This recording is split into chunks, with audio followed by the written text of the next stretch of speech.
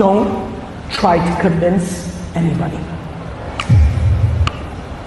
The number one mistake when you're selling something new that most people don't understand is people spend too much time trying to convince them instead of finding the person that already understands. People make it a noble mission instead of a business. My friend, I've been right and early for the last 20 years of my life.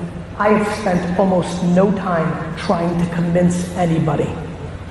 I sometimes have a 1-hour meeting with a company, fly from New York to Chicago, walk in, sit down, start the presentation, and end it after 10 minutes because I already know it's over.